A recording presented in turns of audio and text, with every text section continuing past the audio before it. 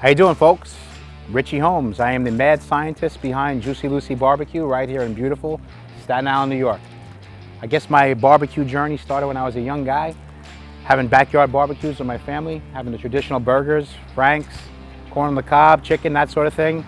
And it evolved into ribs and brisket and pulled pork and turkeys in my 30s. I went down to a place called Fat Matt's Rib Shack in Atlanta, Georgia. I actually committed to do this a couple of years ago on my mind, and I took my son-in-law. We went around the country, traveled everywhere. We traveled to Mississippi, Louisiana, traveled to Alabama, but we really didn't get bit the hardest until we got to a place called Austin, Texas.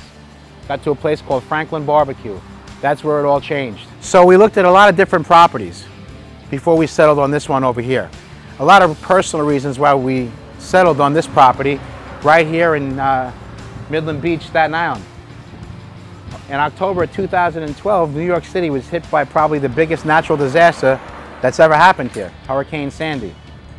This area was decimated by Hurricane Sandy. A lot of the houses that are behind the property over here are no longer here. A lot of people were uprooted and they had to go find shelter elsewhere. So it was important that we try to bring back this area to its once prominence and its one greatness. So this is why we really decided to open up over here at this particular location. We have a beautiful street-to-street property that we're able to accommodate a lot of people, and so far we have.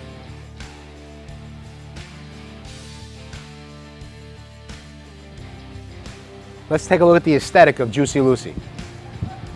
So when we acquired the business, we really wanted to replicate some of these old traditional smokehouses down in Texas. You know, we wanted it to be like a roadside thing with a little more modern spin to it.